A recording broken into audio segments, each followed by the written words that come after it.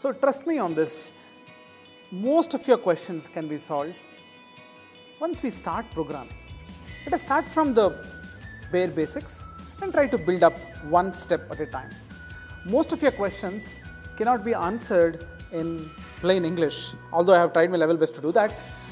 You will realize that the best way to answer it is to experience it all by yourself. Okay?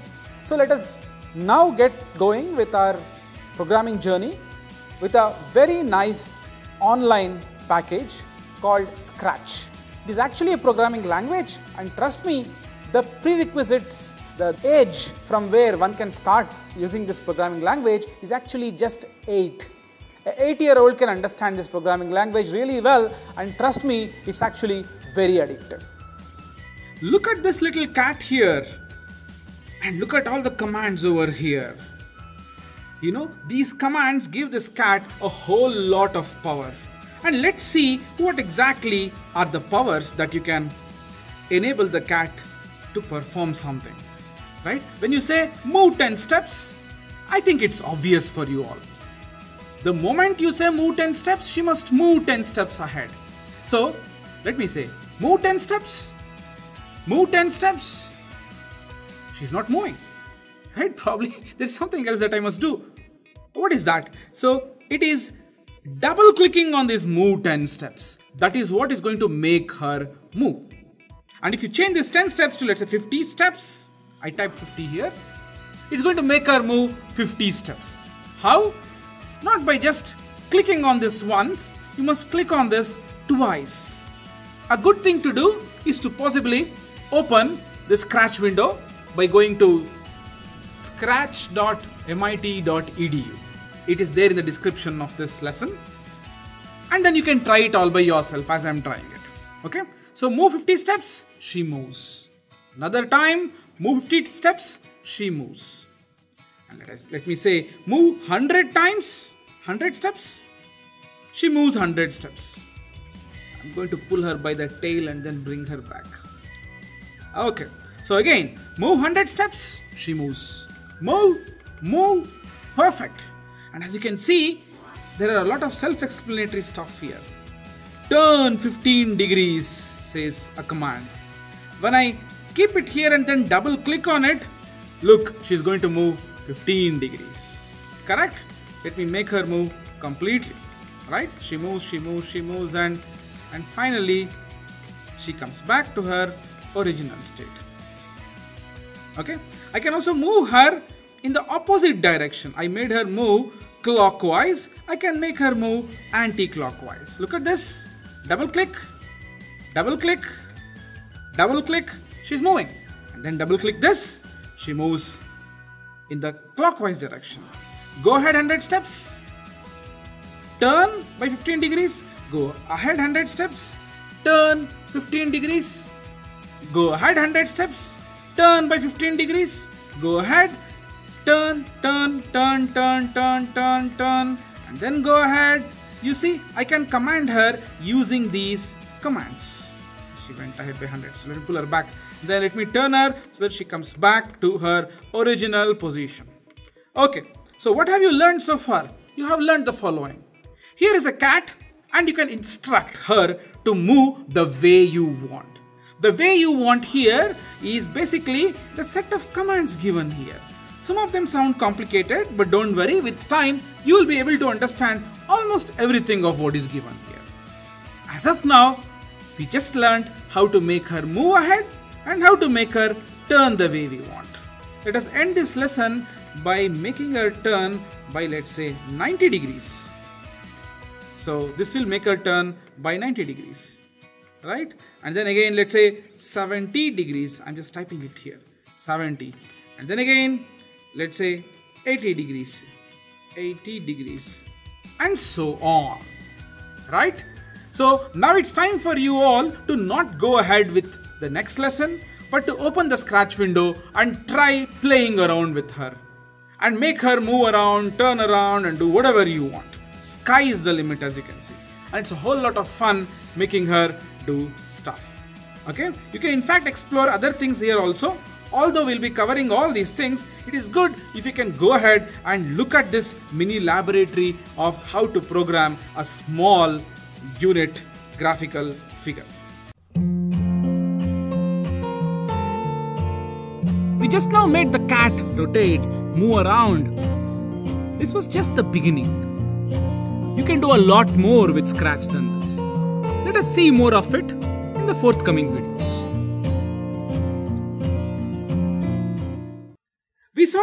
We saw how we can make this cat move, rotate, and things like that. Now, what I'm going to tell you is what is called grouping these instructions. So I'm going to group them. You can easily guess what that means. So basically, I just zoomed the command so that it's easily visible for you. What I'm going to do is I'm going to make her move by 100 steps and again move back by minus 100 steps. What does this mean? Clicking on this will make her move ahead. Clicking on this will make her move back to her position. It's like go ahead 100 steps and come back by 100 steps. Right? Okay. And then let me say I want her to turn by 90 degrees. So when I click on this, she turns by 90, again turns by 90, again turns by 90, and again turns by 90. So what I want her to do is, let's say, first move 100 steps and then turn by 90 and again move by 100 steps. So I should bring back move once again, keep it here, make it 100 steps and then turn by 90 degrees. What will this do? What will this do? Let me keep this aside. So when I double click on this, she'll move back by minus 100. But when I double click on this, she will perform all these 4 things continuously, simultaneously. Okay. So let me just remove this. This is not required. So I double click on it and click on delete. Okay. And it's gone.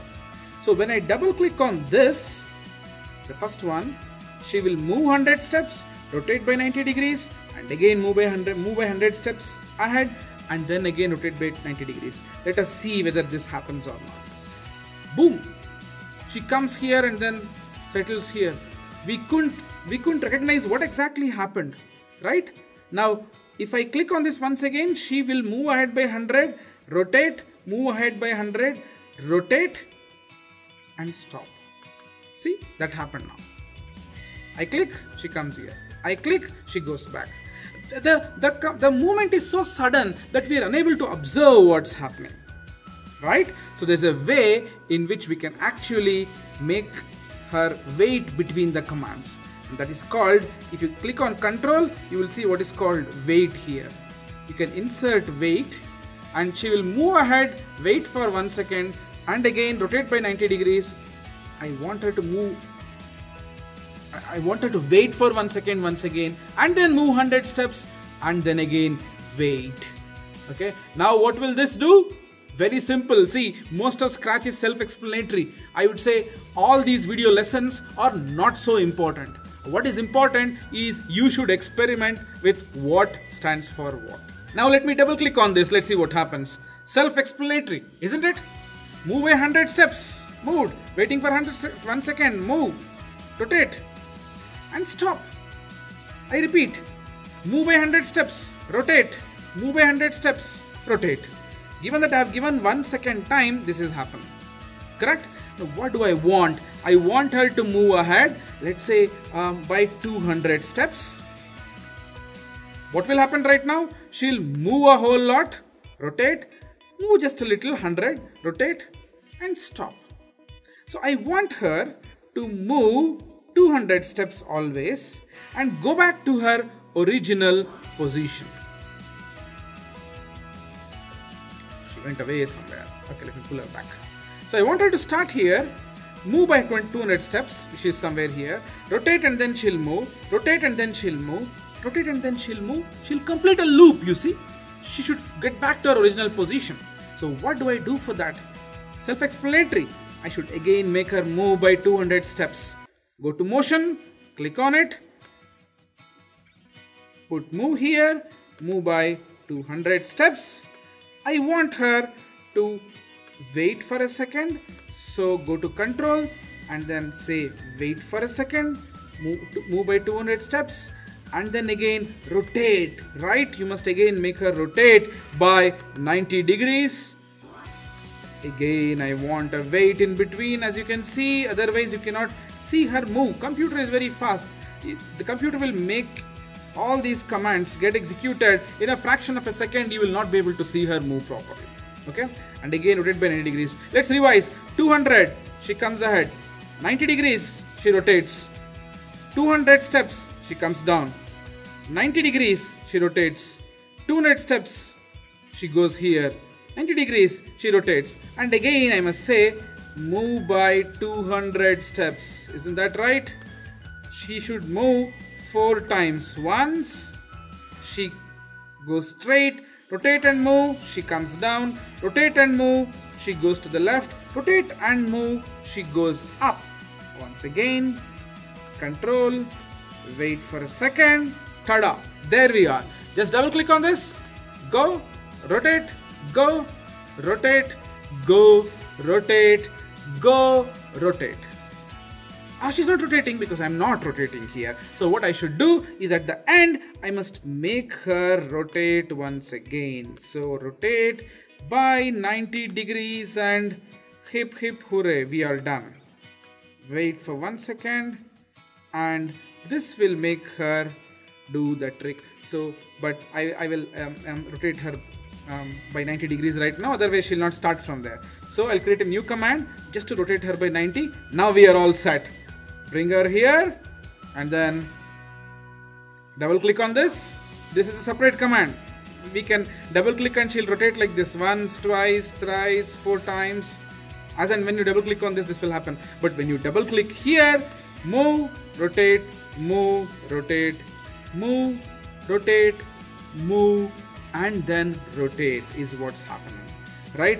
These were the list of commands which made you write your first program, a set of instructions for this cat to move and complete a square. Remember the example of coffee, tea, 5 of them, 3 of them and things like that, correct? I gave you people instructions and you followed it. Remember? 2 coffee, 3 tea, cookies, 4 cookies and things like that, right? Similarly, I give him instruction, I give the cat instruction to rotate, to move ahead a few steps and he does that. Okay?